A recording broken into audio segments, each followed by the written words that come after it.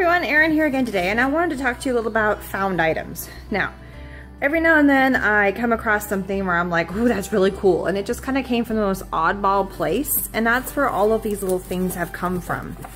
And every now and then you just are looking for something different to alter or to create or to make something new, and that's where all of this stuff has come from. And so I just kind of hang on to it. I have a little place in the back, kind of like a drawer where I keep my little found items, and I'm just gonna show them off. So the first easy one are bags. You get little gift bags all the time, and it could be like a wine shaped bag, or we just ordered Domino's and we happen to get a white Domino's bag, and it's a large one. It is super simple just to hang on to these little, and they're nothing fancy. They're just plain bags, or it was even a free bag that came with, I think we ordered a drink, and so we got a bag with it. And you can alter this. You can put things in front of it. You can create all kinds of new fun stuff. Versions like these, I think, you know, you get just everywhere. And so this was one that I made last Halloween from another altered bag.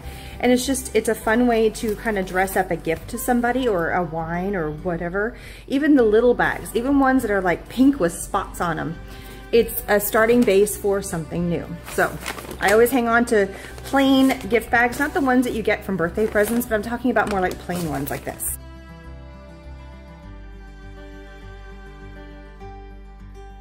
Another fun thing that I always like to hang on to are little boxes like these. And it's just kind of a cool way. And this one's already kind of got some fun things to it. I mean, this came with I think this had an ornament in it. And so it's got a fun opening hole. I've hung on to this for about 1.5 years, and I'm just kind of waiting for the right oomph to kind of hit me. This was, I think it had like a piece of jewelry in it.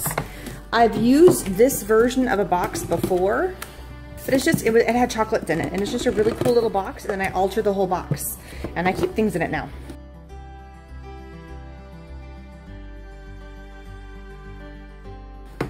So it's just kind of fun.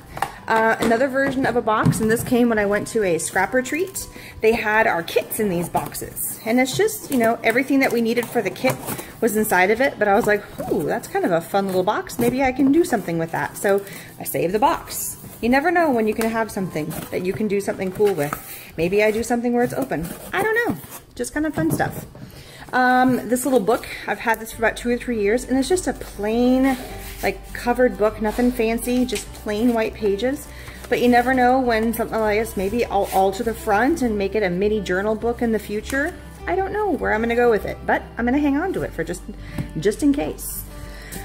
This came out of like a kid's craft. We used to do the kiwi crates for a while, and we did most of the crafts that were in them with the kids, but this was left over from something else. I think it was just like a shipping package inside the box to help, but I just thought it was kind of cool that maybe it could just like turn into like a, you know, the binding of an outside of a book or something. I don't know, I haven't really thought, but I just thought it was kind of cool because it already had the cutouts, and it was a nice size for doing like a little mini altered book of like the outside, the cover of it. Again, these as well, I think these were inserts to something else.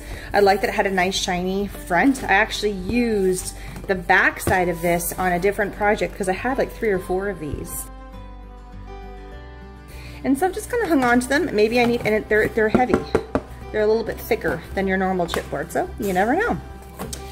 This was another piece that was a packaging insert. It's just kind of a long, super thick. And so if I needed like a large something, maybe I want to alter the whole thing and make it a decorative piece.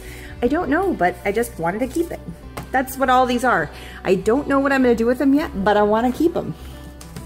These two are my most recent finds, and they're kind of neat. So I'm going to go with these ones first.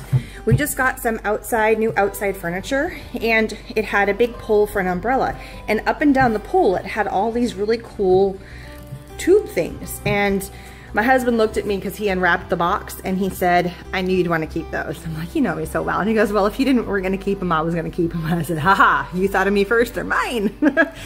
So I don't know where I'm going to go with them yet. I have a few pondering ideas, but, you know, really kind of cool altered something or other. Just kind of fun, you know, definitely more into the home decor idea for that, I think.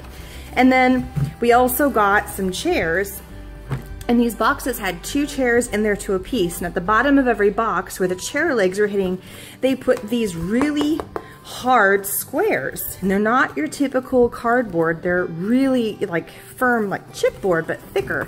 And on some of them you can actually see where like it's kind of dented in right there where the chair leg was hitting. And it was purely just for the purpose, like here's another one. There's a couple where the chair leg was hitting. And I was thinking, oh, well, these are like really cool little squares. I could alter these. I could like punch hole and turn them into like a book. And these are just the base for the book. And because there was 2 boxes and there's 4 legs per chair, there was 8 pieces total. So I just thought it was kind of a fun way to start a new book, or just as a blank square canvas if I wanted to do a canvas instead. So I hung on to all of those.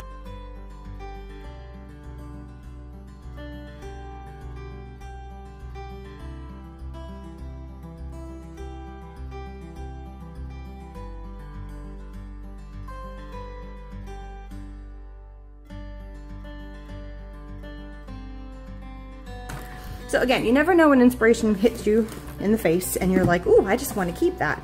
And so just fun new ways, fun things to kind of hang on to. And this is where the hoarding comes in with us. And we tend to keep everything. But you know, they're kind of, you never know when you're going to want to have something fun and new in your art stash besides paper. You know, this is kind of a fun thing to decorate. And how often do you come across something like this? And you didn't have to buy it. It kind of came with something already. And that's what I love about these. I did not go buy any of this. It came from something and I'm going to repurpose it. So call it upcycling, call it, you know, repurposing, call it, you know, altering, whatever you want to call it. It's just a fun way to kind of go about making new fun art. Anyway, thanks for stopping by. Please subscribe. Talk to you again soon. Welcome to my 1500 giveaway. I'm giving away 4 different Brutus Monroe mini chalk ink sets to lucky winners who subscribe to my channel.